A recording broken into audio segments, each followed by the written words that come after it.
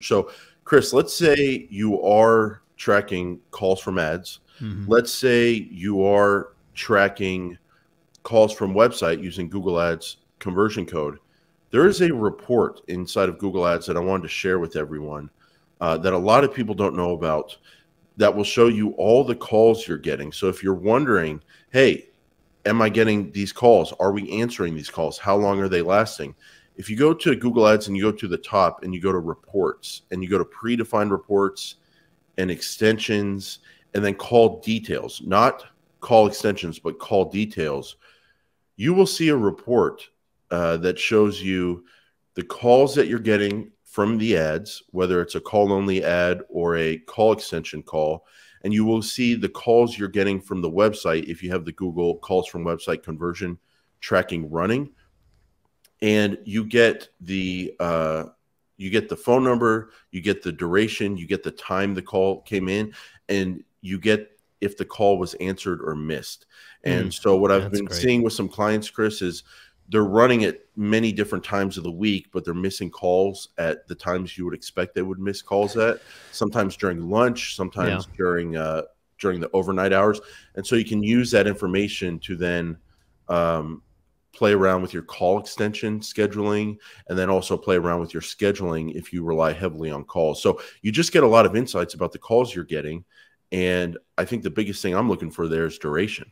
If you see a lot of 15-second calls, I mean, what's that doing for you? But if you see a lot of 5-minute, 10-minute calls coming in, you've got a good thing going with those calls. Yeah.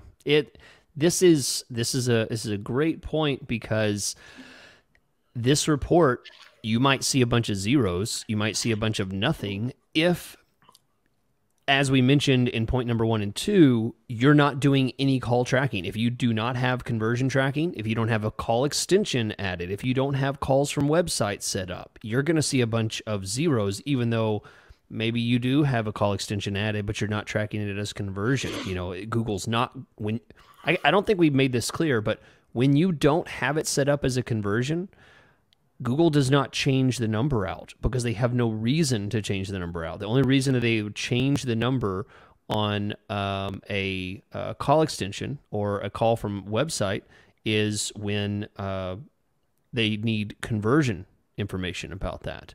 Yeah. So that is how they understand how long the call was and things like that, because it's going through their system first. Their system is the proxy by which it forwards to your phone number. So really important to that, but it's a great report. Glad you mentioned and it. just imagine what you can do with it. Like, imagine there's 2 pest control companies out there, like in Dallas, and they're both running like $2,000 a month.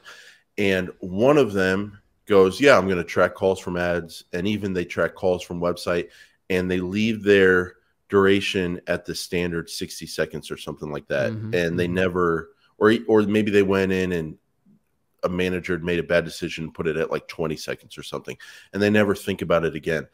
They, or the automated bidding strategy they're running, might see a ton of conversions from calls from ads and calls from website. A lot of those calls might be 20 seconds, 30 seconds, 50 seconds. Imagine that, yeah, competitor calls that are coming in from broad keywords or weird stuff like pest control phrase match, but then people are searching for like Home Depot or products, and products, and they click the call extension accidentally or something, and whatever. So imagine that person, and all they do is they look at their conversions, and then imagine it's doing great, lots of conversions, or a bad manager that's just looking at conversions. And then imagine the other advertiser who goes deeper and looks at that call details report and looks at their number one when they miss calls and go, oh yeah, we do miss calls 12-1 because we're out for lunch. And I've just found over the years that the only way I can keep employees is if I let them eat during the middle of the day. And so he lets them go out to eat and they have a burger, but those calls are coming in and they're missing those calls. So he, number one, stops advertising from 12-1 or turns off his call extension from 12-1. And then he looks at the duration and he goes, well, a lot of these are coming in under 5 minutes, a lot of them, but some of them are coming in over 5 minutes. And I know that if someone's on the call with my employees for 5 minutes, we've got that job. And say they put their threshold at 5 minutes, then they start bidding for those conversions that are actually 5 minutes. Just imagine how much better they're going to do with Google Ads versus other company. Even if the surface data kind of looks the same, conversions, good search terms, whatever. So you can really really get a lot of information there.